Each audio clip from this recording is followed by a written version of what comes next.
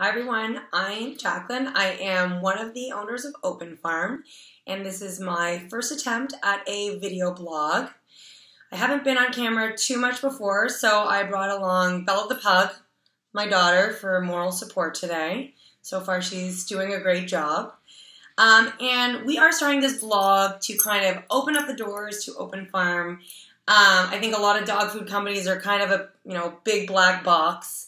You don't know what's going on behind the scenes. I definitely felt that way before I had a dog food company, which is why I started a dog food company.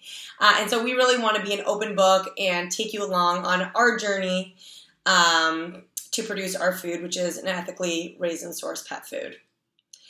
So what I want to start off by doing today is by talking about something that we get asked about a lot, which is, what is the humane claim that you put on your bag? How do you support that claim?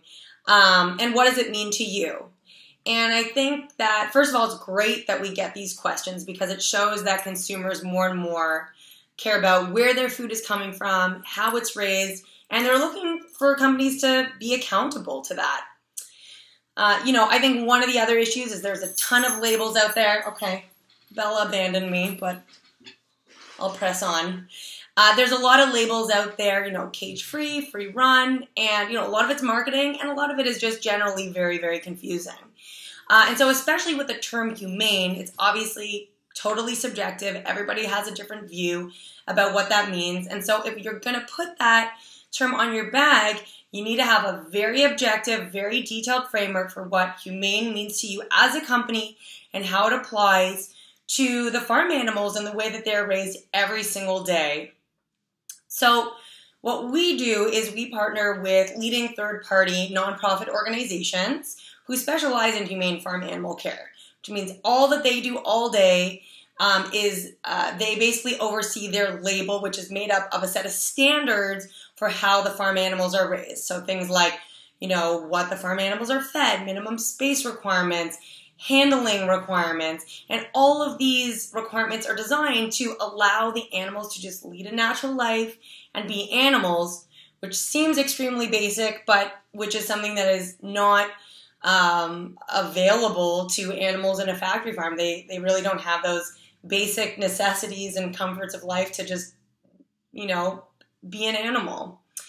So, the other key question is, okay, you have a framework. Now, how is that framework enforced? So there has to be an audit process, which under the Certified Humane Program there is. And the whole point here of working with a third-party organization like this is transparency, so that you as a consumer can go online, you can see the standards for how the farm animals are raised, and you can make a decision as to whether to support a product, whether to support Open Farm or not. And that's really ultimately what we're trying to do. So I think there's a lot of, meat, when it comes to this topic, a lot of different opinions. So would love to see your questions and comments on what humane means to you. What do you think companies need to be doing to put that label on their bag? And we will discuss next time. So thanks for listening to my first vlog, and see you soon.